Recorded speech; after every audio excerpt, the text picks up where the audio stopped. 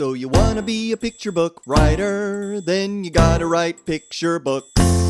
And you're gonna need a bucket load of bright ideas for titles, plots, and hooks. If you're partial to prose or you're raring to rhyme, then repeat after me. It's a challenge, but I'm gonna tackle each story 1 month at a time with 12 by 12. So what I'm going to do now is I'm going to talk about each book, because I think each book is really touches on a different part of my work and how I approach my work.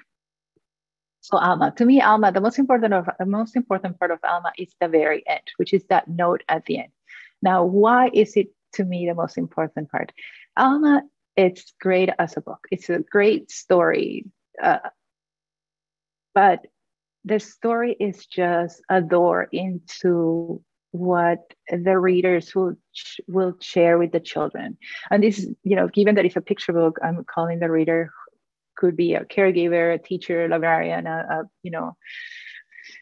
anyone that is reading to the child. And it closes with those two questions. What is the story of your name? What story would you like to tell? I knew I wanted to close the book this way. Why? Because by doing this, I'm switching the story, and I'm giving the child a chance to either hear the story of their name or have that conversation between, the friends or the teachers, and that moment when they are talking to, people who they care about and who they love. So I want you to pay attention to the hair of this little girl. This is me and my house in Lima. But pay attention to the hair. And this is my first version of who I thought was going to be the character of Alma. Alma did not start as Alma Sofia Esperanza Jose Pura Candela. It started as Juana Carlota. It was my name. And it was a story of my name, really.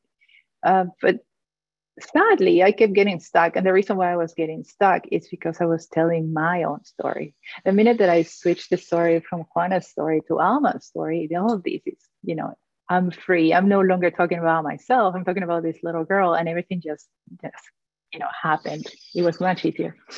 So this is the second version of who I thought was going to be Alma. And you have to think that between the first idea of the book of Alma and the moment that I hold the first book, it's a period of 8 years. So this is not something that happened fast by any means. So as I'm working on the story and I'm working on this book, I keep changing my mind of who this girl was going to be, who this character was going to be. And this number 3, this is number 4, which was, I almost thought this was going to be Alma. I was almost absolutely positive that this was going to be the character of Alma. Until one day I'm working, I found this photo. This is my grandmother, my dad's mom. And I never met her because she passed in 1967, and I was not born until 1971. So I did not meet her. And something about the photo just haunted me. And I don't know, I cannot tell you why, but I started sketching it. I thought I needed to, perhaps I thought that by sketching it, I could understand more about her. I don't know, or the photograph of what happened. I don't know, but I started sketching it. And then I move on to painting my great grandmother on my mom's side, who her name was Rosa. We call her Tota. And one day I draw my grandma, my mom's mom, and who, funny enough, hated her name also. Maria de Fredes Vinda was her name, but she always went by Fredes. She hated her name.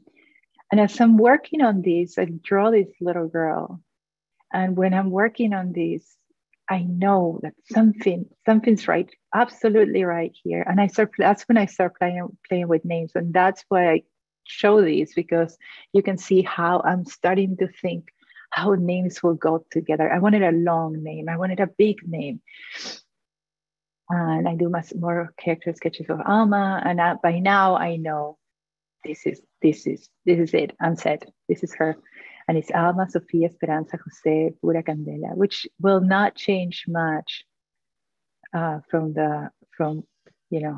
this will be pretty much how she goes in the picture book on the cover. There were a few things that I was really clear about in Alma. One of them was type. I mean, I was chasing graphic design because I love type and I love how, you know, the idea of how you can make the world more beautiful just by how you look at things, right? So type has a big type is really important to me. So I knew that part of my story had to be told with text, with this type, and that each name had to, in some way, tell a little bit of the story of the relative we were talking about in the book. So type, I knew type was going to be key in my book very early on. I knew I wanted to work in black and white because I had this clear idea that I wanted the book to feel like a photo album. So when we look at photo albums, when I look at my photo albums from the ones with pictures from my grandparents and great grandparents, they're all, and relatives before them, they were all black and white and sepia tone photos. And I knew I wanted to include my family. So what happens? I make Sofia, who was my grandmother, Juana. I make Esperanza, who was my great grandmother, Tota. Jose was my grandfather, Victor Manuel. Pura is inspired on my mom and that mix of pagan and religious, and that is so unique to Latin America, and that I absolutely love, that how you can make religious beliefs and indigenous beliefs and blend them together and have this brand new thing that grows out of it that is just so unique to Latin America. Yeah. And then Candela was all my grandmother, Maria de Fredestina. It's all her. Another aspect that was very important was not it was important to have a black and white book, but it was also important to have these accents. And I was very clear on what colors I wanted to use. I wanted this blue, which I think it was gray. It's called gray slate in Prismacolor. I wanted this blue. Everything that was handed down to Alma from a relative had these blue hints, including the type. And everything that was Alma's had and was brand new to the story, brand new to her and this life of Alma's, was pink, with the idea of someday this toy that has pink accents will be handed down, which item will be handed down and turn blue when somebody will be named after her. So Alma, it is a story about identity, family, pride, and love. Why do I mention this? When I was working on Alma, Stephanie, my agent, will ask me, so Juana, what is your story about? And I could never, to tell me in one sentence, what is this story about? And I could never put it in one sentence, because I would say, well, it's a mother, it's a daughter and dad story.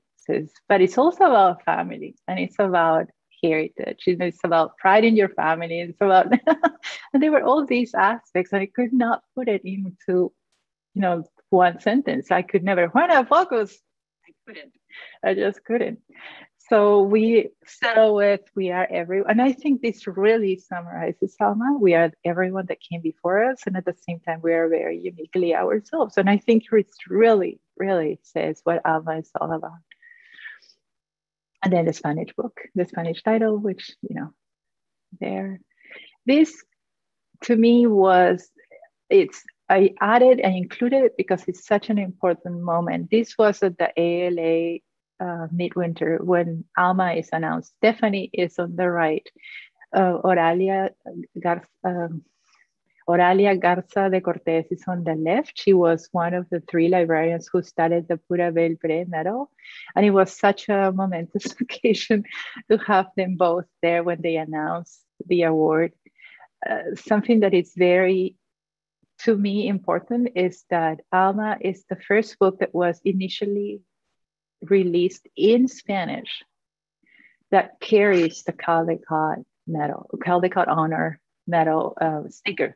I should say sticker, the Caldecott sticker. To me, as a Spanish speaker, as Spanish being my first language, it is huge. It is very important.